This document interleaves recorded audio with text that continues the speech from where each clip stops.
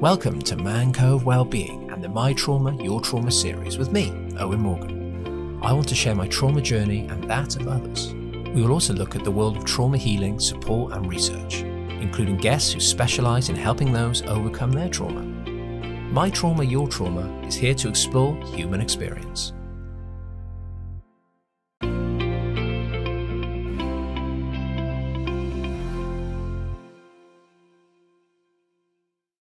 Welcome to Trauma Chat, where we invite on guests to talk all things trauma. Please watch and listen with care. Some of this content may be triggering or may make you feel uncomfortable, so do press that stop button and take a break. Always put yourself first. I'm a mental health advocate sharing my lived experience. I'm a massage therapist, wellness audiobook addict, can I ever say that, and a stepdad to my amazing 4-year-old. I've interviewed hundreds of wellness experts and people with stories of overcoming their wellness struggles. I myself have suffered with childhood abuse from childminders, severe school bullying, a deep depression in my 20s, and blackout anxiety, plus a life-threatening illness in my early 30s. I want to give a voice to those who can inspire others to improved wellness. I'm here with Christina Giammalva of Peace by Peace. She's a transformational counselor with a somatic approach to depression, anxiety, stress, and trauma, helping those to reduce fear to be their true best self. Christina incorporates a range of techniques and approaches from neuroscience and positive psychology to Eastern. I can never say it, Christina, help me out. Philosophy. That's the one. Right. I think I mostly did that intro okay. How are we today, Christina? I'm great, Owen, and I'm just so grateful to be here with you as well. Thank you for inviting me on. Yeah, no problem. As soon as, when I'm doing my Instagram scanning and I see people I think look awesome, I saw one of your videos, I was like, oh my God, she's really cool. I've got to get her on. And here we are. The rest is history. And I think your Instagram is excellent as well. And I love the messages that you're communicating to such a large audience about trauma, destigmatizing trauma, and really creating access to information and tools so that we can have fewer and fewer of us living with trauma in our system. So I'm grateful for the work you're doing. Oh, thank you very much. Yeah, it's something, as my audience know, I'm super passionate about. And I think trauma can be talked about in a fairly light manner, even if it is quite heavy. It can be the way it's said and the way it's shared and safely. It doesn't have to be as heavy as we think, which is amazing. So I always start with this because it's completely relative right now. How has this crazy 2020 been for you so far? Well, the virus I actually have seen. I'm fortunate enough to still have a roof over my head. I still get to work. I have clients. So I feel very, very fortunate that I am not without, resources. Having said that, I have 3 grown daughters living at home with me and a grown husband. So the 5 of us all under one roof, all of us working, can have its moments of challenge. And at the same time, I think it's been a gift because there's no opportunities to avoid or deny or escape challenging situations. And we have had our share. So during this time, we've been able to use a lot of the tools that I learned in order to deal with the stress that I had growing up with my family. And so I feel like, there is a blessing to this very, very difficult time. And that is that people are being given the chance and the opportunity to sit with the underlying angst and issues that have maybe been brought to a boiling point because of the virus. Yeah, thank you. And it's a chance, like you said, a chance to see things more clearly, to kind of see what Yes. you've not been bringing awareness to because of the crazy busyness of life, and opportunity to grow too for so many of us. So many people I've spoken to, Yes. they've started to move back towards things they wish they'd always done and hobbies they've always thought about and instruments they wanted to learn. And it's been tough, but there's also been joy in there too. And I hope we all come out of this. I'm hoping we all come out of this more connected as a human race, but we'll see. Well, I like that question that you posit. It's up to each of us to make that individual decision. And so I feel definitely more connected, especially to the people that I work with. And I just feel that there's this greater vulnerability right now because of the unknown that is really asking, each of us, can I feel safe with you? Because, right, this virus makes us feel very unsafe in our environment. So we're kind of like very tepid, testing the waters out. Is it safe to be next to you? Is it safe to talk with you? And so I find that there's, if we can be gentle and open with others, that's what we're really looking for ourselves. That same tenderness, that same vulnerability. And so I'm hoping, just as you are, that we, one by one, get to this greater intimacy of relationship with humanity. Yeah, thank you. I'm glad you mentioned that about the safety thing because, like you say, it's the uncertainty may make us feel unsafe, and which is why we will then look for safety in and around our life, and that's a time to reflect on that. What feels safe, what doesn't. I hope that's been the case. I was literally on the way home to speak with you today. I was listening to a podcast with Rick Hansen and his son Forrest, Oh, and he had beautiful. Steve. They had Stephen Porges on, and they were talking about Yes, I listened to it yeah, and they were too. talking about the polyvagal approach to everything that's happening with the virus and stuff. And he's said exactly what you're saying there, which is all of us are kind of feeling very uncertain, unsafe at this threat that we cannot see.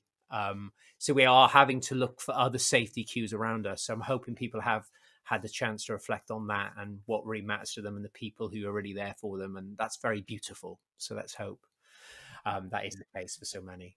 But yeah, thank you. Thank you for answering that. Because I know that once this virus is all over, I will no longer be answering that question. So it seems very relevant right now. So hopefully it will be over soon. So before we sort of dive into what we're talking about today, we've got lots to cover. I know that much. Do you want to just let the audience know a little bit more about kind of your work that you're up to at the moment? So this isn't so much about where you've been, but what you're doing in the present day with your work. Sure. So I am what I call a transformational counselor. And I use a hybrid of approaches, as you mentioned in the intro, working one on one with clients, really trying to have people live less from fear and more from clarity, which is, and we're going to get into this more intimately and discreetly, which is, why don't we live more from clarity? What inhibits us? And so, what I find is people come to me because they're stressed, they're anxious, they're struggling, and they're like, I want to be happy, and I don't like what's happening in my life. And so, I spend, um, you know, 5 days a week, 6 or 7 hours a day, meeting with individuals, um, trying to help them digest fear, process fear, and find truth, which is really what is innately good about them. What qualities and essence do they uniquely have that makes their life meaningful? And how can they live from that perspective more and more? So that's what I'm up to now. I also teach a course online called The Fundamentals of Wellbeing with another colleague of mine, where we teach the essentials of understanding, like, why are we unhappy, and what's the root of unhappiness, and how can we get happy? Um, and we teach this practice. So that's what I'm up to right now. Oh, that's amazing. And happiness. It could be a bit of a loaded word, a bit complicated at times. So it's really good that courses like that are out there because people kind of sometimes forget that you have to feel all your feelings. You can't be constantly on the hunt for happiness. So it's trying to understand that is probably the key to happiness, isn't it? Is realizing that you can't always be. Yes, and I was listening to another podcast called "Befriending Your Anxiety," and McLaren, I think, is the woman's last name. I apologize that I can't remember her, for Carla McLaren. But she has such a great statement, which is, she says there are four quadrants of emotions. There's the happiness quadrant, there's the fear quadrant. Fear is resistance, anxiety. Then there's the anger quadrant, which is frustration, irritation, disappointment. And then there is the sad quadrant, which is, grief and sadness and loss. Well, guess what? For most of us, we want to avoid three-quarters of the emotion, rainbow, and we only want to focus on the 25%, the happiness.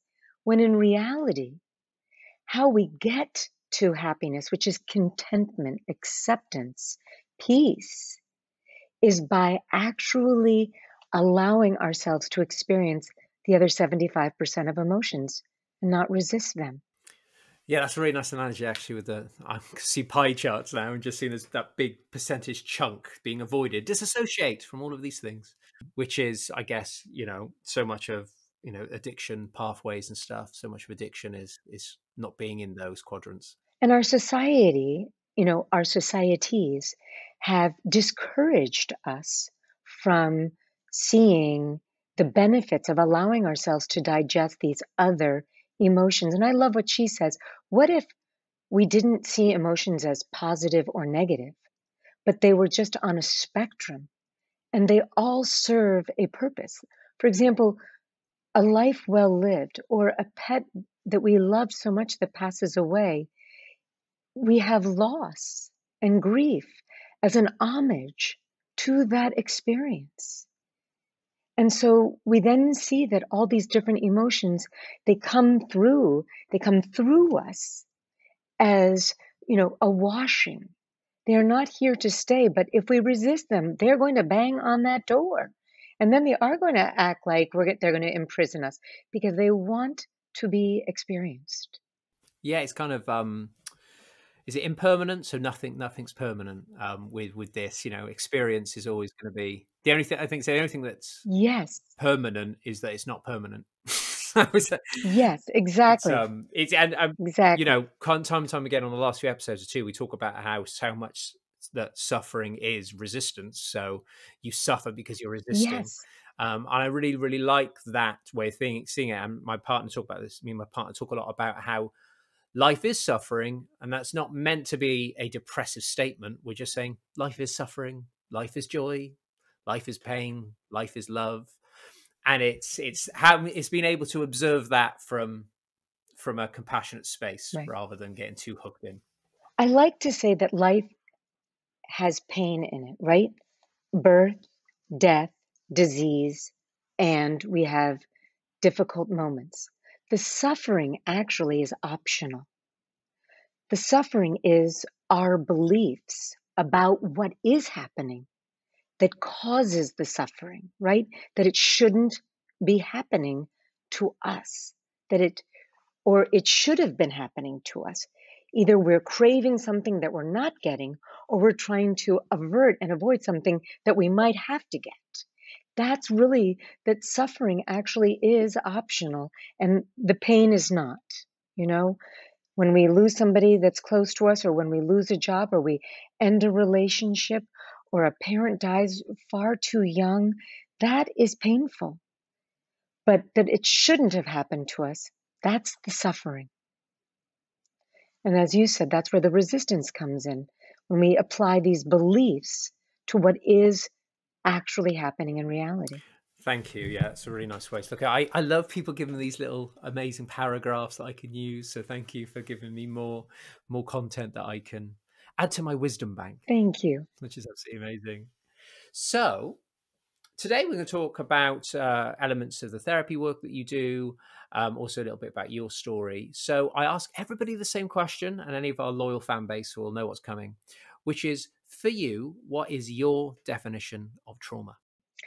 So for me, I like to say that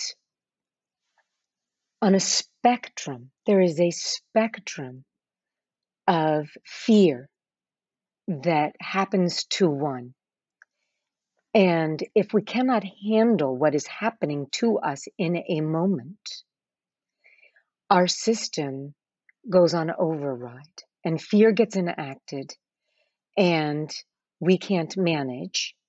And what ends up happening is our nervous system, our body gets traumatized. So I would say that anything where our window of tolerance is past of what we can tolerate in life. And for some, it might be being yelled at, they might leave a window of tolerance if their mom yells at them. And for someone else, they don't leave the window of tolerance when a parent yells at them. It might be being left at the bus stop when we're little. It can be very small events that can cause one to leave their window of tolerance, or it can be a very significant, event such as the loss of a parent, or having a very traumatizing act upon us, act of violence. Or it can be a car accident or being injured in some way, falling off a bike. I just recently saw on Instagram this brave little 5-year-old protected his younger sibling from getting attacked by a dog. But he got attacked by the dog while defending his younger sister.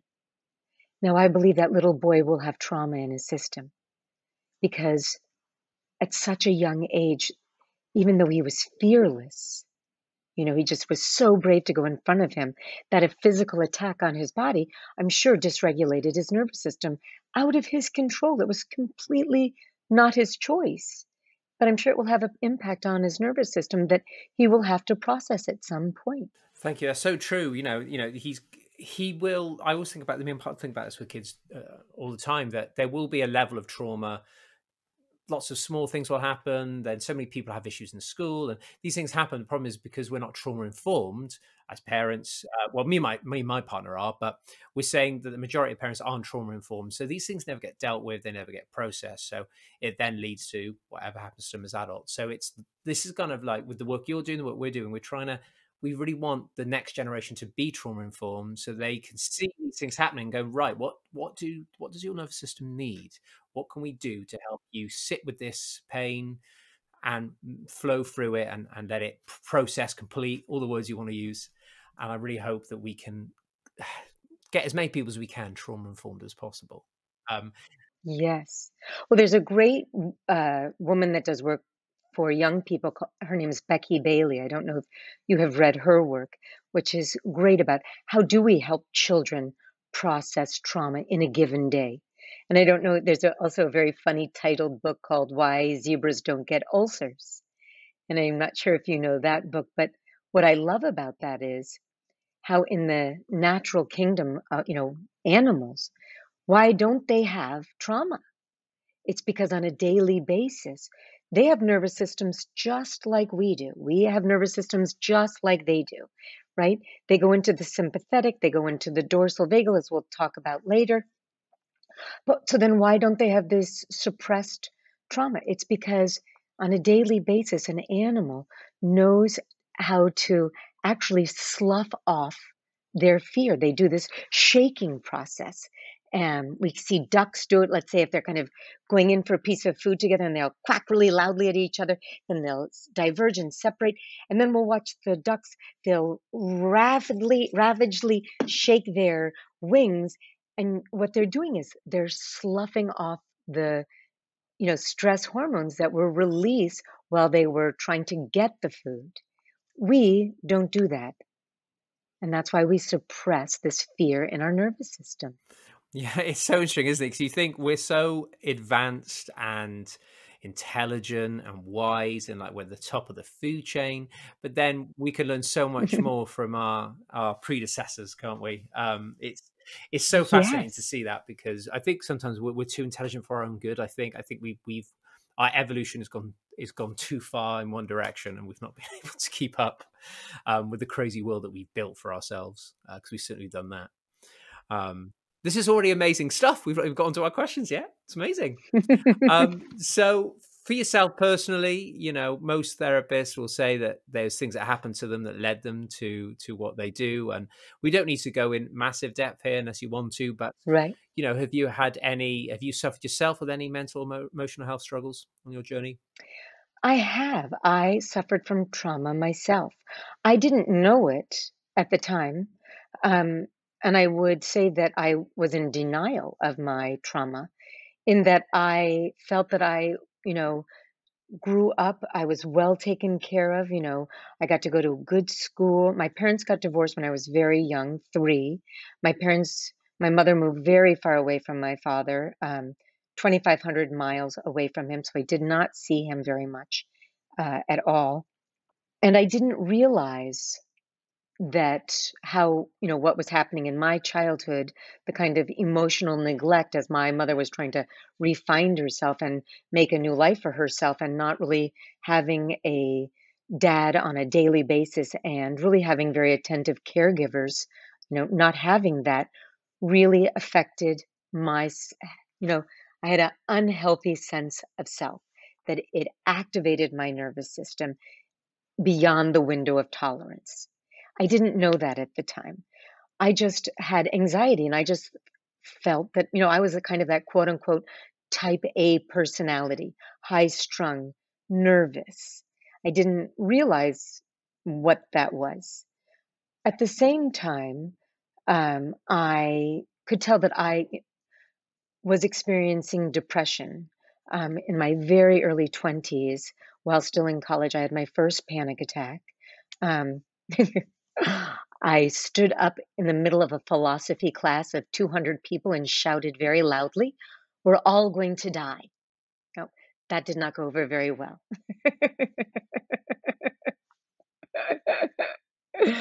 After that, because my heart raced, I was so freaked out.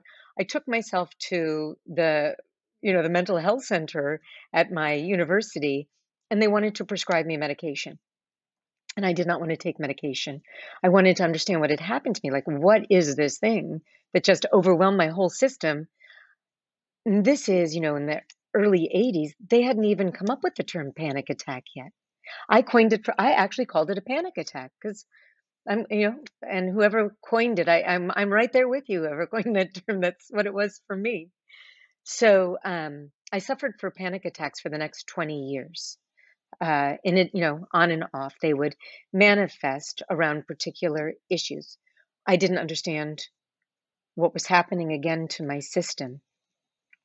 And then I would say that when I had my children, and I had my first child when I was 28, I would say that what happened was my trauma got reactivated, it got triggered. So a new stimulus, which was having my first daughter, I began to relive what the neglect felt like from my parents. And I could kind of feel it, like when my mother came to visit and someone ignored my daughter when she was, a baby, and then when she was 3, it felt very, uncomfortable and unsettling to me. And I was very agitated, but again, had no idea that this was just, triggers of past trauma. I had no idea of that. And it wasn't until I was 40, and I'm 55 now, that I then got into therapy, because I was suffering from depression. And I just felt like I couldn't stand me anymore. It just felt very heavy. I would describe it that I had like lead attached to my feet. I'd wake up feeling very, heavy. And I had a beautiful husband, lovely life, really great family. Why was I waking up feeling morose? Like, it made no sense to me. And so I began seeing somebody. And, I so believe in what is meant to be. The therapist that I saw was a somatic therapist. And I began doing this work, this embodiment work. And I began to understand that, yes, I could understand the neglect and what had happened to me as a child. I could rationalize it. My parents just didn't know better. But my body did not come to that understanding. And that my body, for every experience that I had, my body had what's called an implicit memory.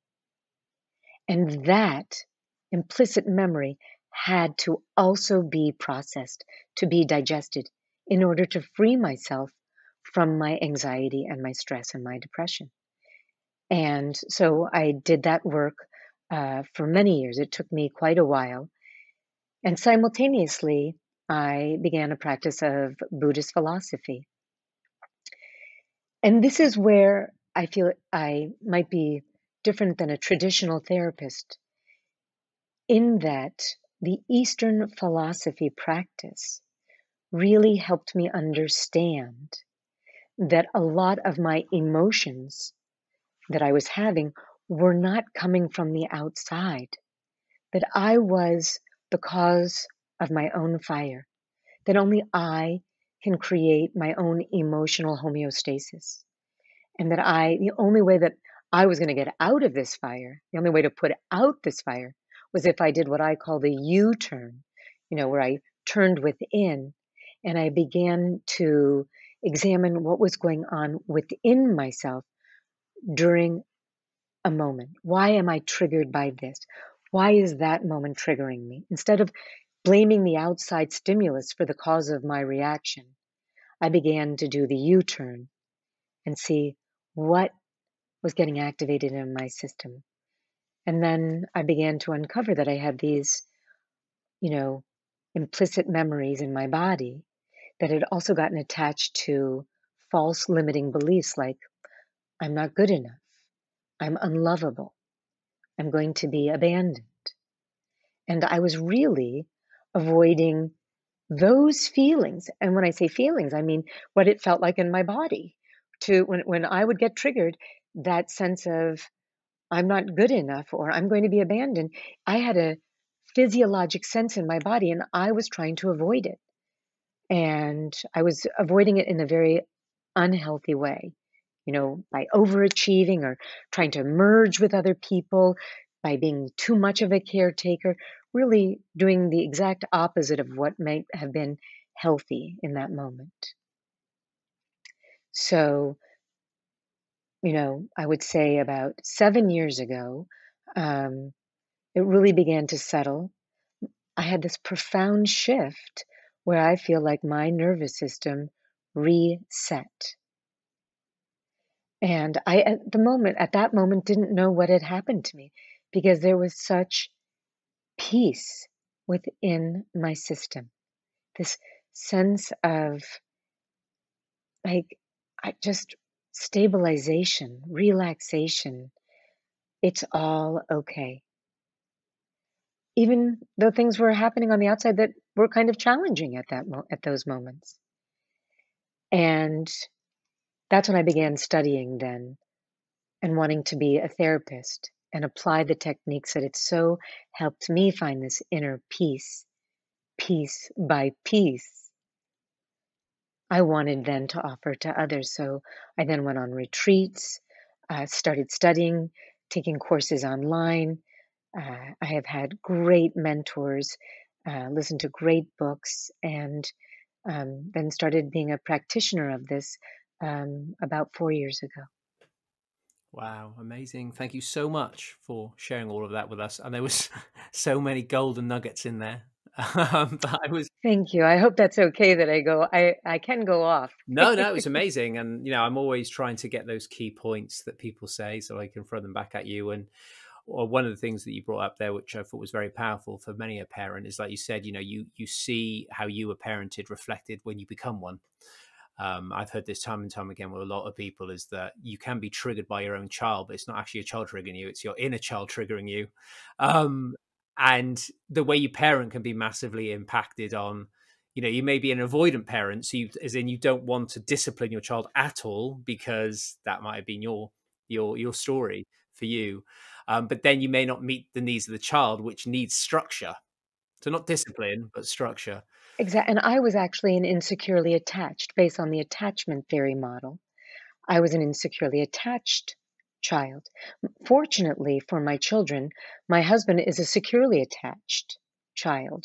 So there was some balance and some sense of like, it's all okay, that, some grounded presence as well, because, I could barely handle my kids crying without running to the crib because, I couldn't tolerate it. Just activated my nervous system so quickly. Yeah, it's huge. And another thing you mentioned near the beginning of the episode was, which is about how trauma doesn't need to be stuff that happens to us; it's stuff that never happens to us, that can be traumatic too, from abandonment issues and neglect, and that's horrendously traumatizing. Considering we are wired to seek connection, and I've read a lot of or listened to a lot of books talking about this kind of thing, and how the child needs to get their needs met, so they will adapt the way they are to get their caretaker to see them and look after them. So that can develop some very unhealthy habits, to get those needs met. And it kind of opens up this whole conversation around how parenting is very complicated, but at the same time, I think the key elements of it aren't complicated. The key elements of what you need to provide your child isn't actually that complicated from a perspective of nurturing safe attachment. And it's interesting, isn't it? Because I don't think it's as hard as we think it is, but it is very complicated, isn't it? If that makes sense. Well, no, it's easy in a textbook, right? Go ahead and try to live it. I mean, I feel very lucky that, um, my children are grown now. My youngest is 20.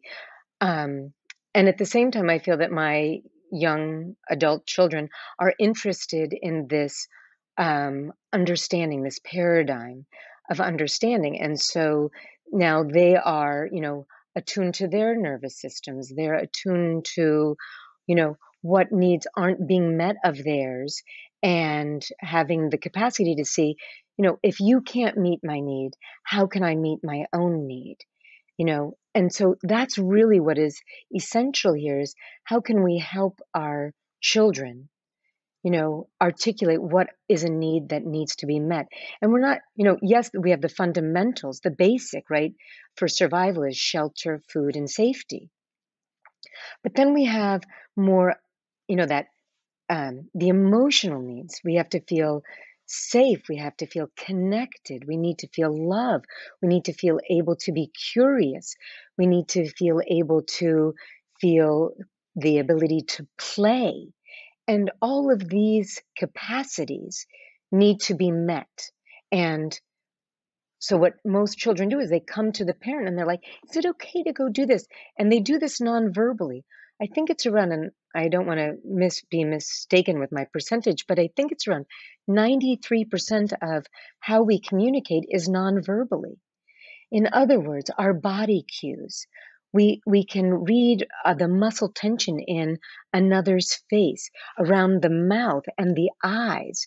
We can feel the vibration of tone, how we communicate to one another, and how open our body is. Are our shoulders rolled in? Are we open? Are we pressing the chest forward? Are we slunk in? All of these nonverbal cues are messages to our children about safety.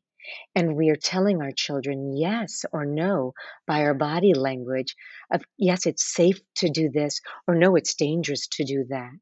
So as you were saying, I think it might sound easy, but I would say the greatest gift that we can give to our children is to find a way to be with our own fears, to digest these fears within ourselves to the best of our abilities, to be conscious that a unconscious fear might be, what's motivating your behavior to tell your kid that they can't stay up an hour extra, or why they can't have the extra chocolate chip cookie, that we might want to investigate when we're being rigid, inflexible, that there might be some fear there. And could we question ourselves? And just by questioning ourselves, what we're actually doing is we're actually shifting from one part of our brain. The rigid part of our brain is the reptilian part of our brain that needs to feel safety. And when we're curious, we're moving to this newer part, 100,000 years old part of our brain, the cerebral frontal cortex.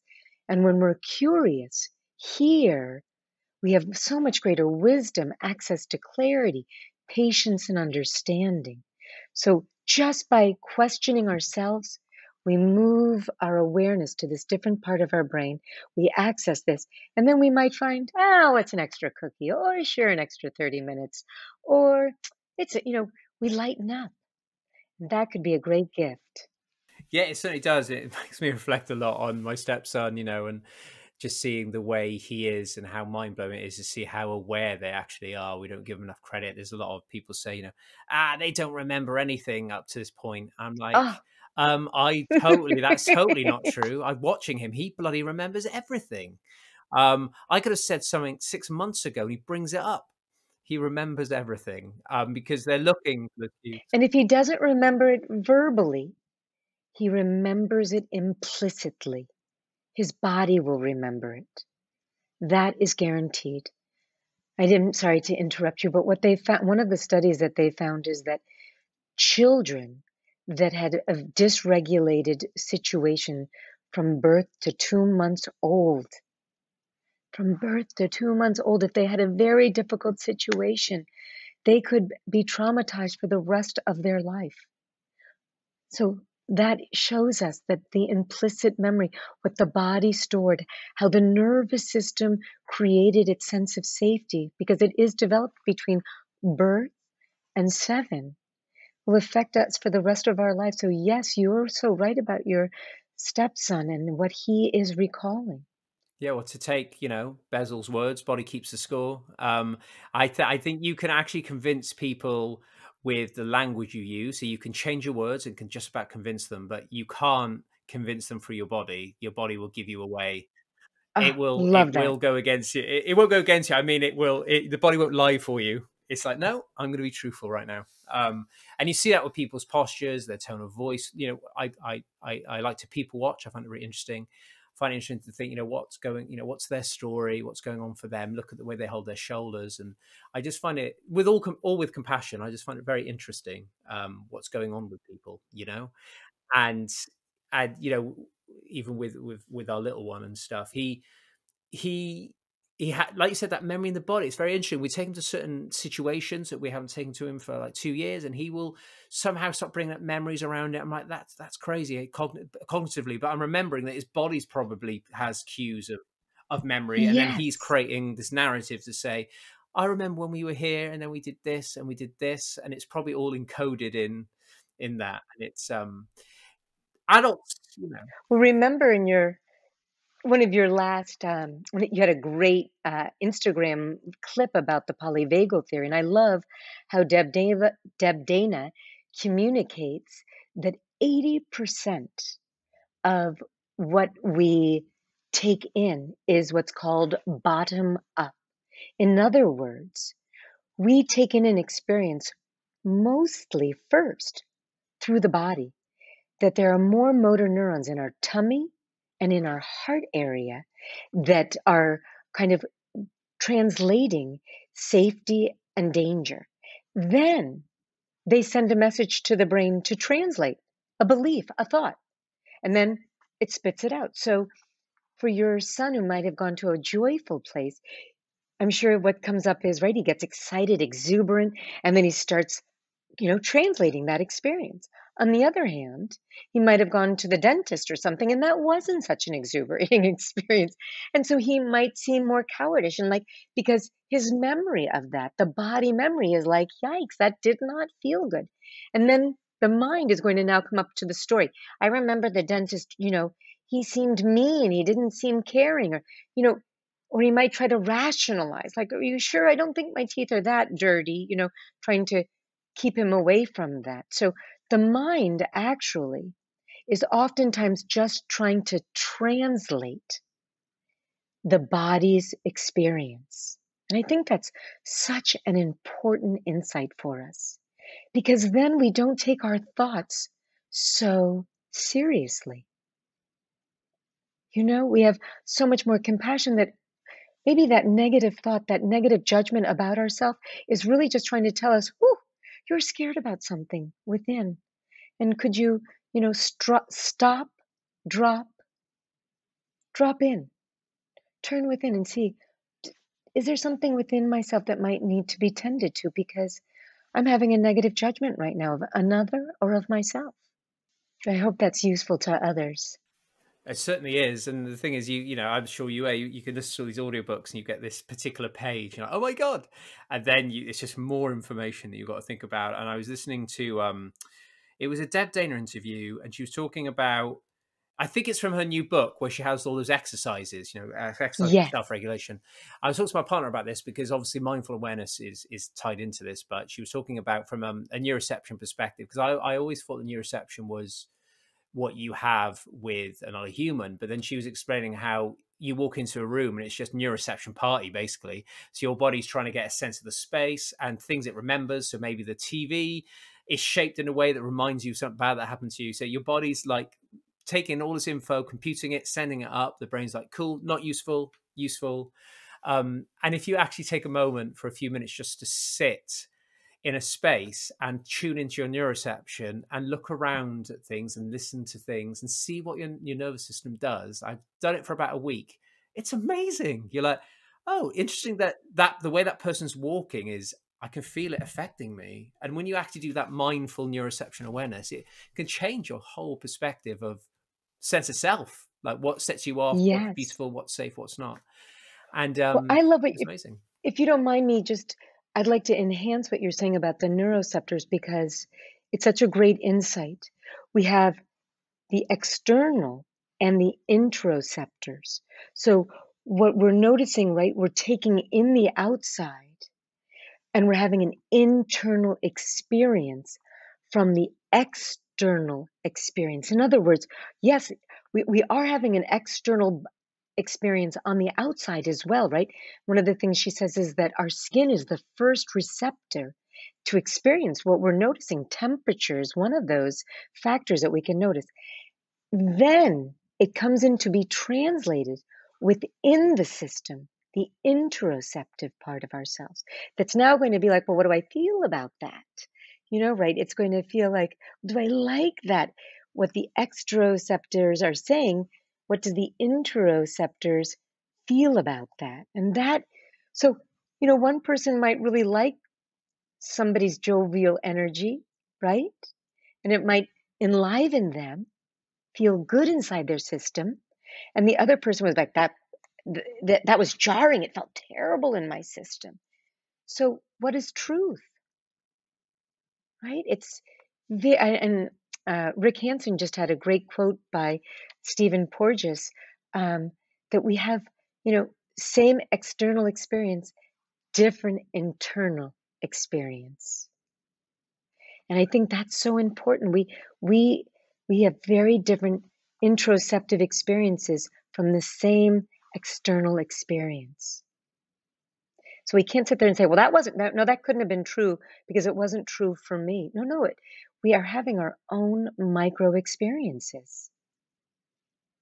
I think that's important because, we think everybody's just like ours. I would never have done that.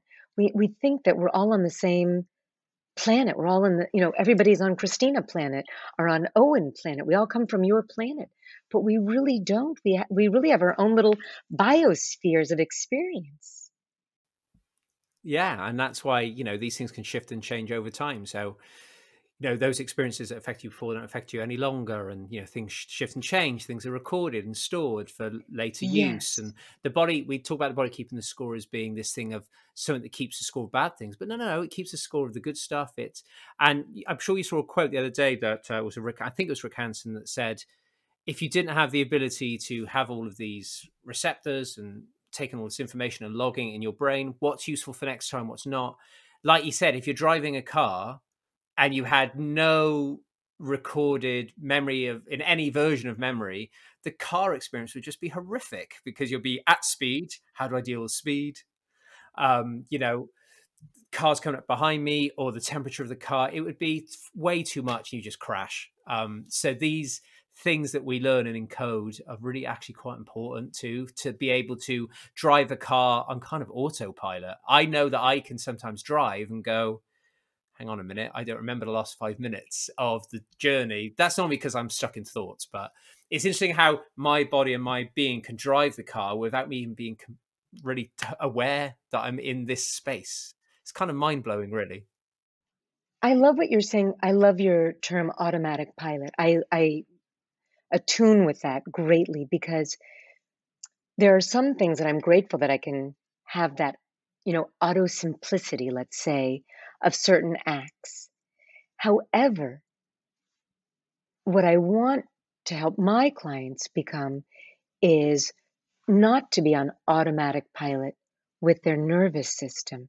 And unfortunately, I think until we recognize that our nervous system has been predetermined, that it was set without our conscious awareness.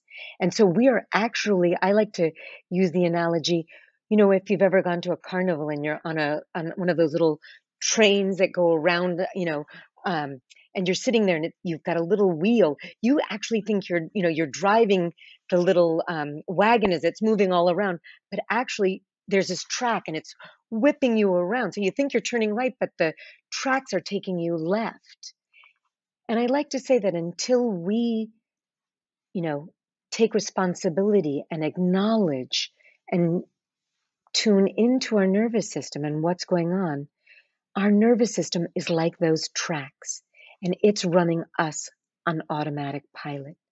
And it can wreak a tremendous amount of havoc. So this is where I'd like us to become more manual.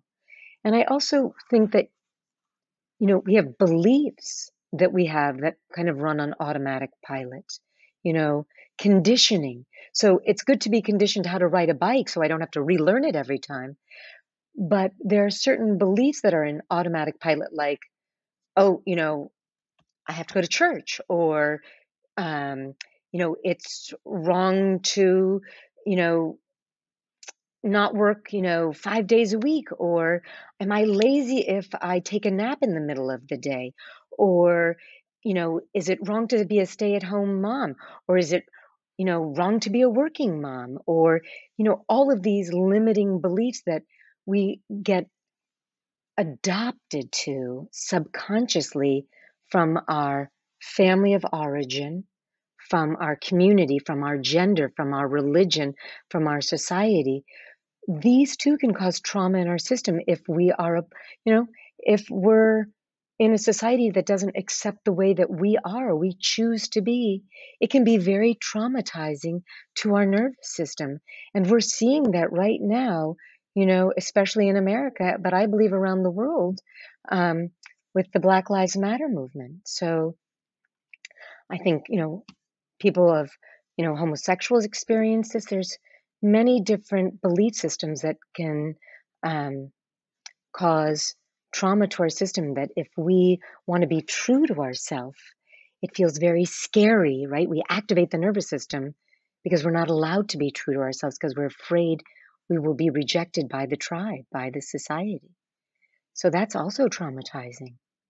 Yeah, it is so much. And just picking up on something you said there about the automatic side of it is like, when you bring mindful awareness to all activities that you're doing, it starts to open up a new experience with those very autopilot things that we're talking about. So sometimes I try and do this. So if I'm listening to a podcast in the car and I'm just really into the podcast, not really paying attention to my journey or listening to music, and sometimes it's appropriate to listen to music and tune into the music and sing along and feel great, get some safe and social going.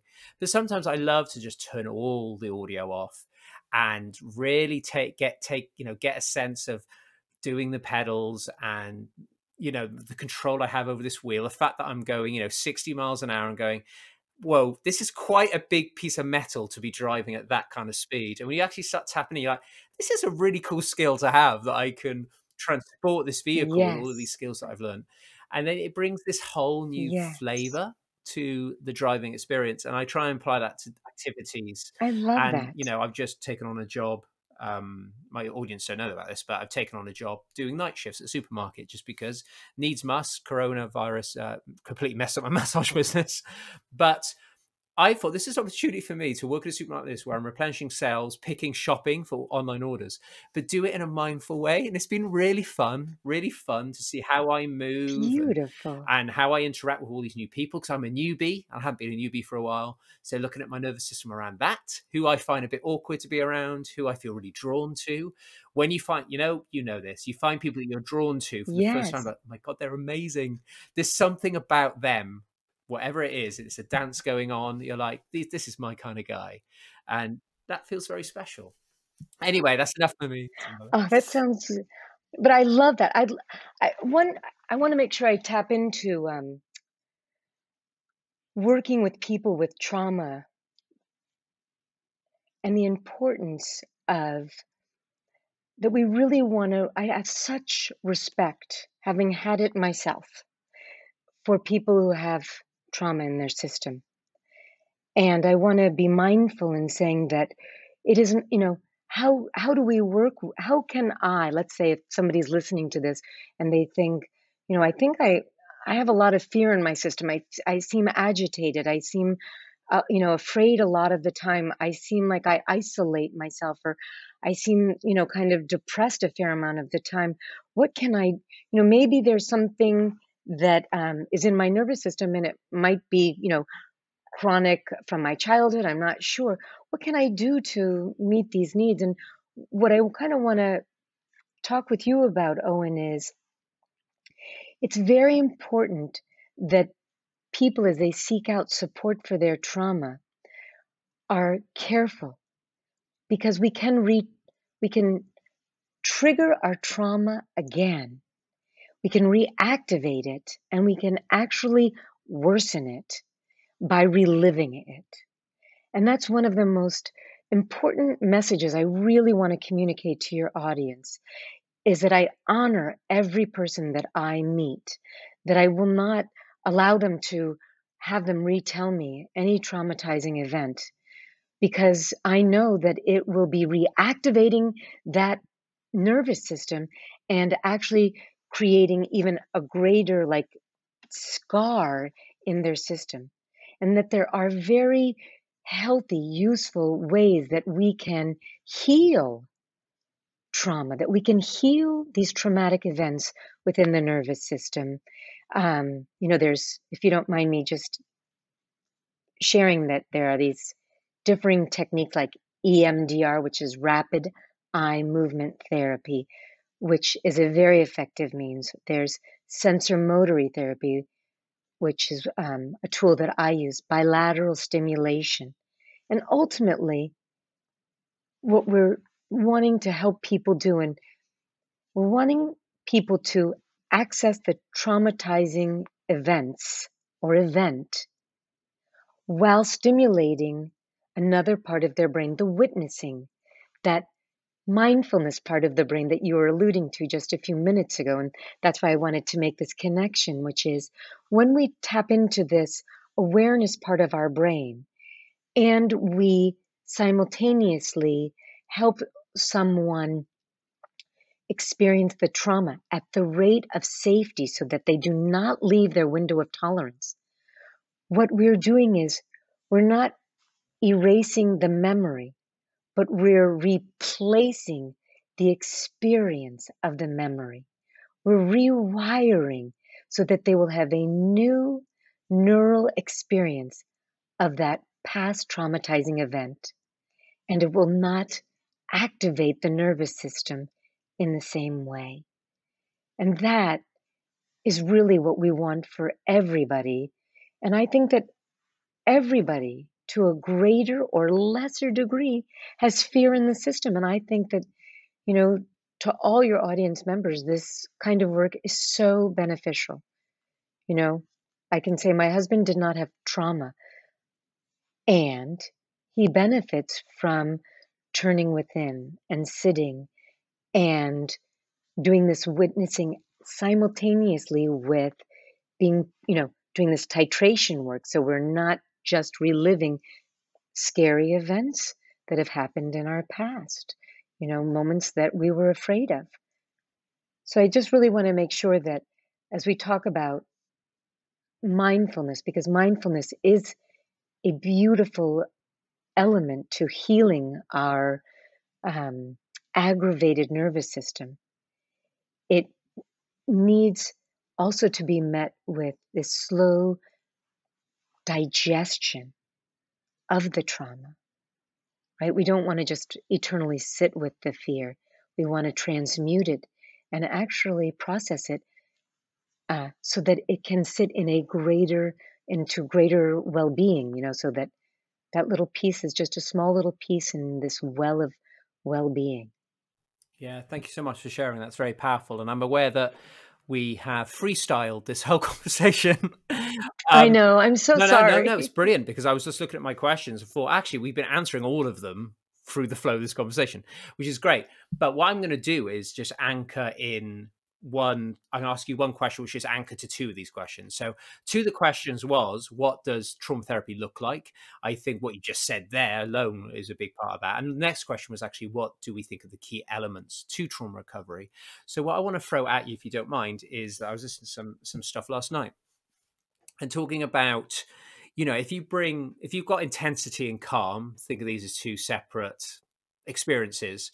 So many people think they want to switch off this intensity and switch on calm, rather than seeing it as in, if you bring the intensity and calm together, they can flow together and create an equilibrium that feels natural, rather than trying to switch from one to the other. That's my way of explaining the analogy. But what I found really interesting is that, like you said, you want the client to feel safe enough that they can tap a little bit into their pain within that moment, but not so much that it overwhelms them. And Peter Levine would call that pendulation. So pendulating in, pendulating out. There's other words that you can use for it. I use it as like anchoring. So I spend some time looking for a safe space in my body. So if I'm going to be doing any body work and sensing into discomfort, I make sure that I find a piece of my body that feels safe and warm and calm, whatever words you want to use. So I use that as my anchor point, so I can dip my toes in to a bit of my suffering and then come back to my safe space. And I guess would you say a big part of the trauma recovery journey and working with therapists is having that safety, but also instilling that client with the ability to search for safety within, so they can hold it. They're kind of awakening the inner therapist within them is huge. So what are your thoughts on, obviously, safety? I know it's really obvious, but let's talk about it. No, I love you. Just if I do my job well, you'll fire me and you'll hire you because you are the wisest therapist for yourself. And so I just love that you said that, you are the inner therapist. We want to activate that wise one within. I also really appreciate the way that you described how you find your spot of safety. And this I do with all my clients. I start what I call bilateral stimulation, which I am activating different parts of their brain through an embodied approach. And then I usually pick a stimulus, like a current trigger that's getting activated that causes them to feel some kind of tightness or tension somewhere in the body. And we'll find that. What we then want to do is, and then there's so many creative tools of how can we titrate, which is what you were doing. How can I go from a place of safety to this pain body feeling?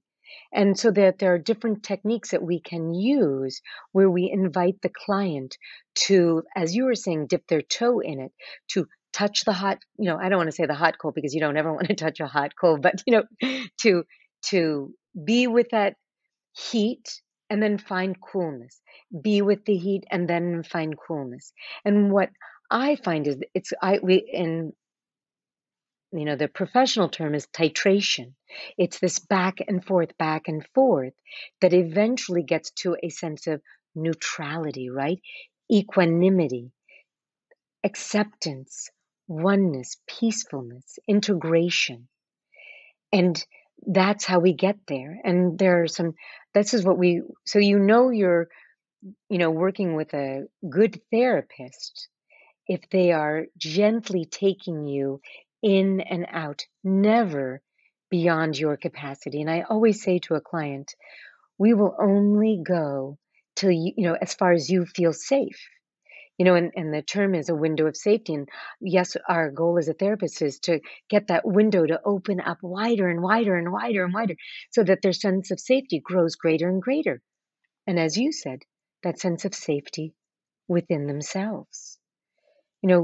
Clients only sit with me for an hour once a week, but they're with themselves, 24/7. So they need to have access to safety all that other time.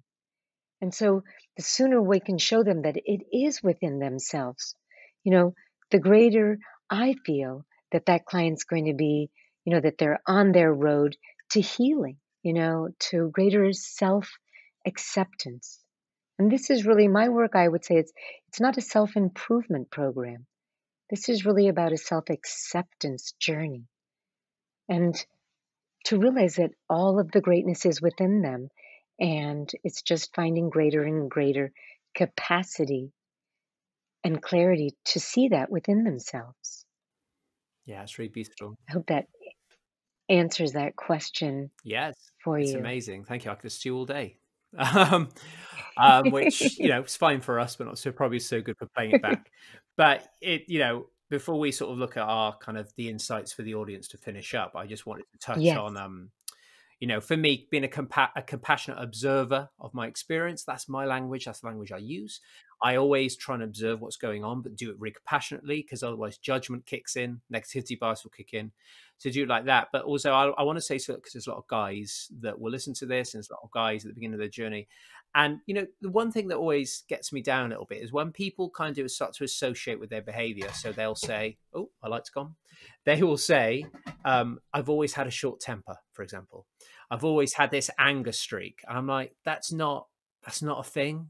That you're dropping into fight and flight. So if you could be a compassionate observer of that and start to go from a Deb Dana perspective, triggers and glimmers, what is it that keeps triggering me out of safe and social into fight and flight? That's your question.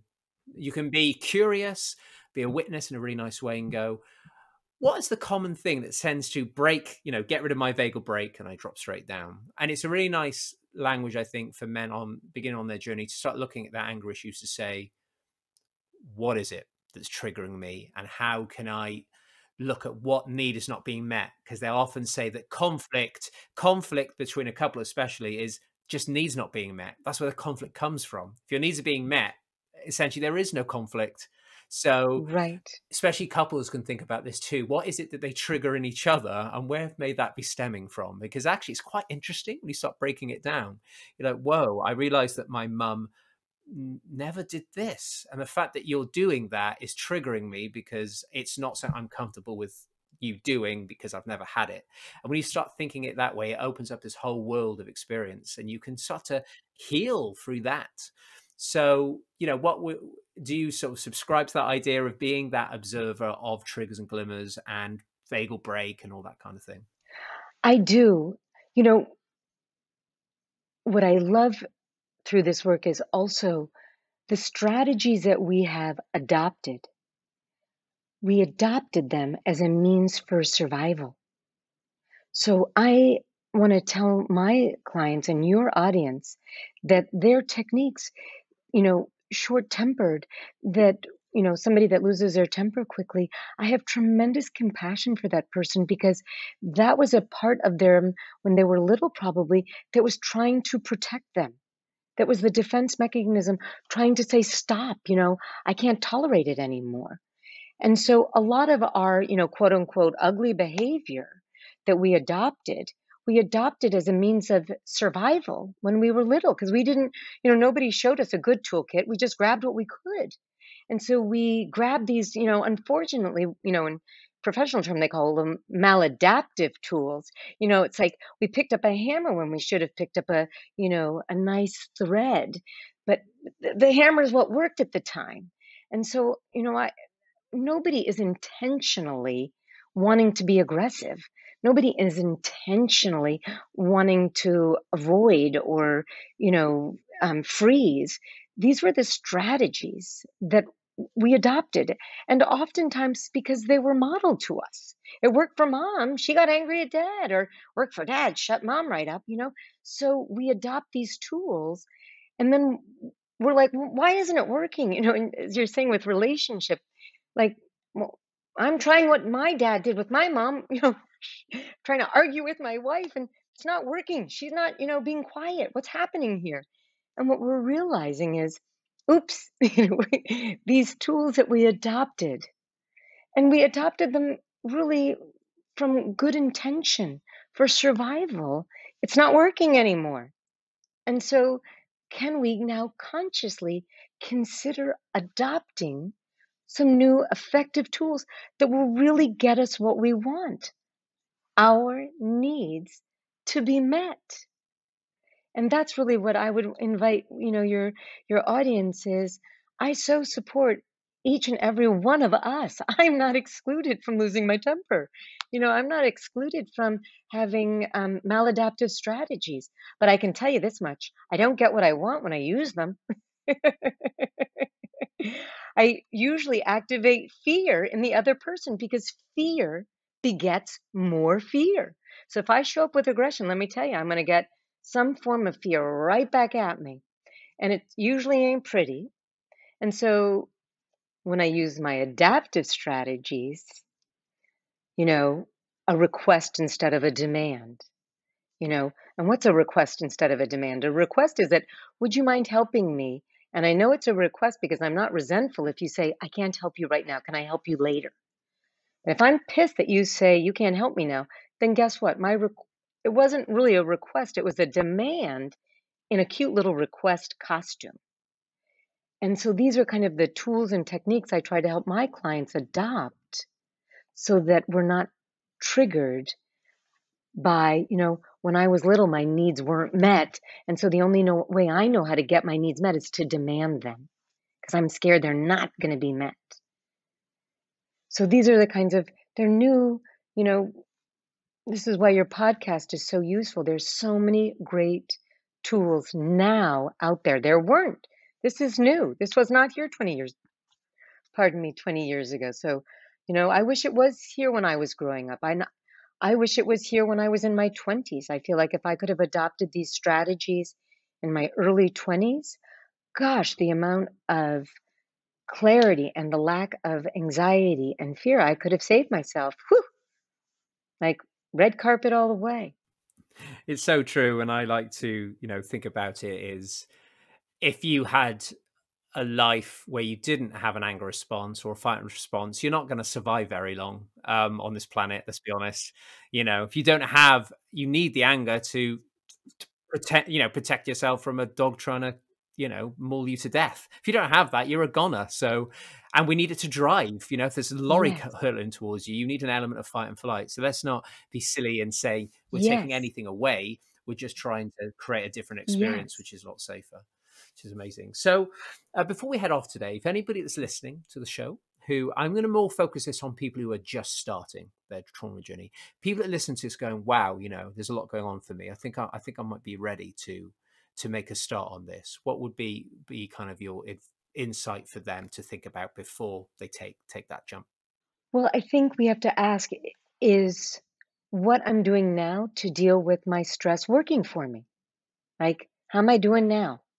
Because we have to be motivated to want to try a different approach, right? So, I have a saying, at the very beginning we said life is suffering, but no, what I've realized is when we've suffered enough, and we call uncle, like, okay, I can't take it anymore.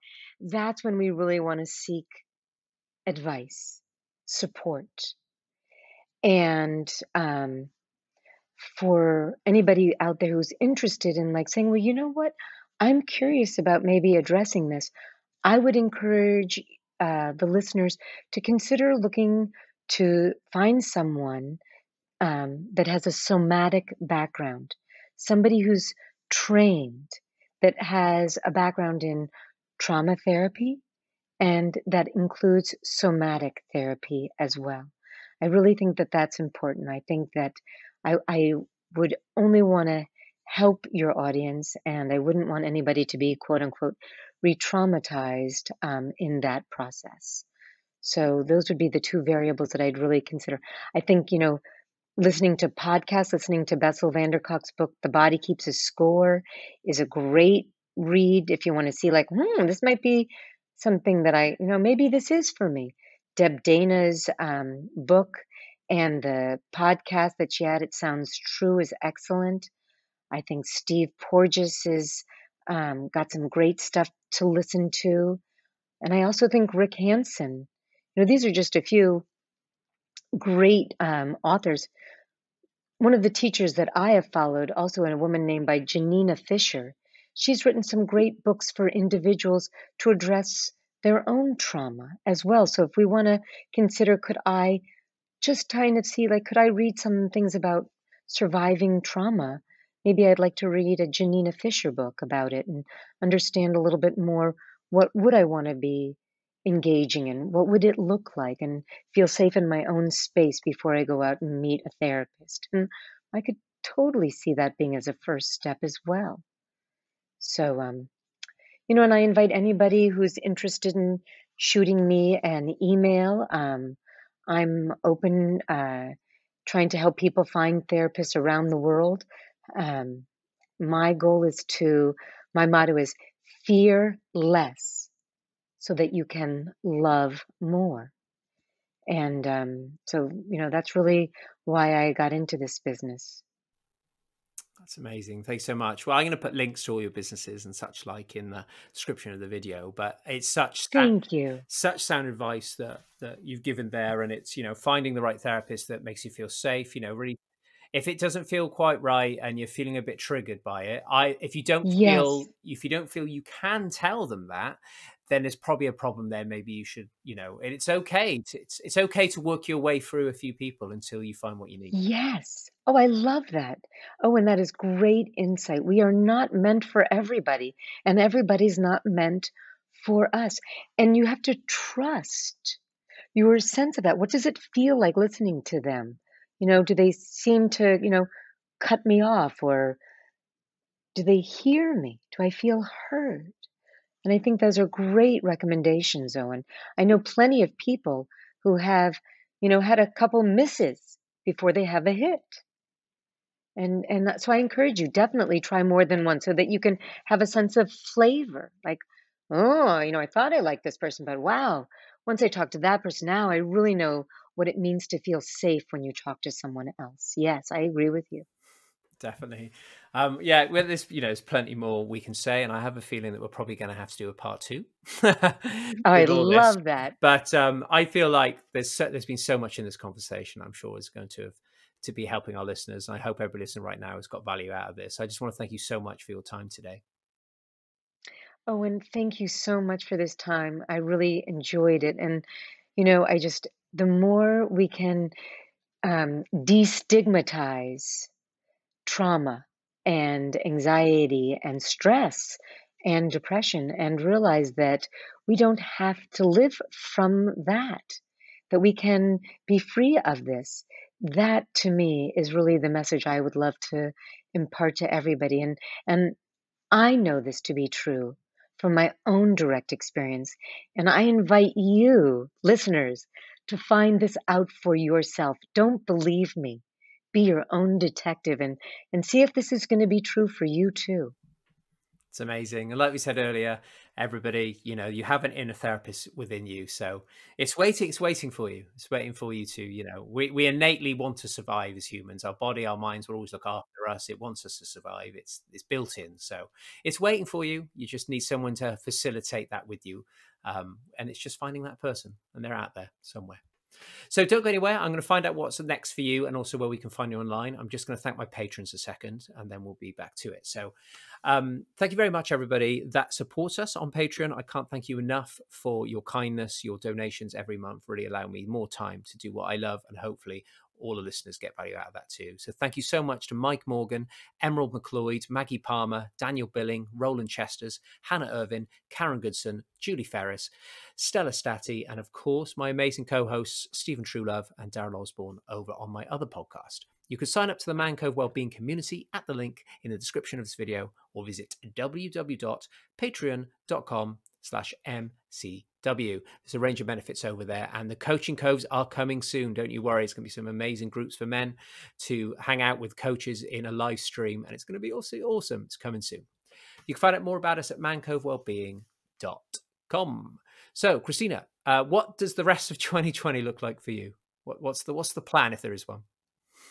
Right. Well, continuing to see clients.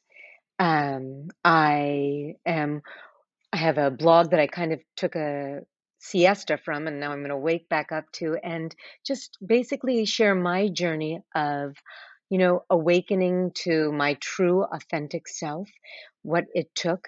So I am going to go back to my writing, and hopefully get to do more opportunities such as this, communicating to a larger and larger audience about trying to heal our nervous system and live from our most true self. Oh, that's beautiful. Thanks so much. And where's the best place to find you online? Is Instagram, Facebook? Where's best? I think, so I have an Instagram, Christina Giammalva is my Instagram handle, I guess. I don't know what the right word is for that. And if you're interested in following me, you can send me an email via ChristinaGiammalva.com. My hashtag on that one is peace, peace by peace. And I'm open to any insights. I love people's stories. I love to facilitate, connect people with other people in any way that I can. So if you think I might be of help, reach out to me. Amazing, brilliant. Again, I will put links into everything so people can find it below. So yeah, I'm really excited. We will definitely do more work together in the future. Don't worry about that. I would be honored, Owen. Great stuff. Well, thank you so much for your time, and I will speak to you soon. Lovely. Thank you, Owen. Yeah, no problem. Thank you, everybody, for listening. We'll be back next time for some more wellness chitty chat. As you all know by now, I have at least 6 or 7 unbelievable human beings lined up to do interviews with next week. So keep watching. I can't cope with the amount of amazing human beings that are now in my life, but I'll survive. It'll be fine. So have a wonderful day. Stay safe, everybody. Support your friends and take care of that nervous system. You need it, and it's there for you. So show it lots of love and compassion. Thank you for listening, and we will see you next time.